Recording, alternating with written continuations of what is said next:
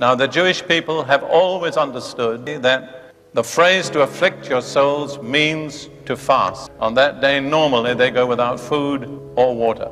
Let me define fasting, as a matter of fact, just to make clear. My definition of fasting is abstaining from food for spiritual purposes. Often it's also from drink, but generally speaking, not so. And just how you abstain, it's up to you to decide. But what I want to point out to you is that Israel were required to humble their souls in order to receive the benefit of the sacrifice offered on their behalf.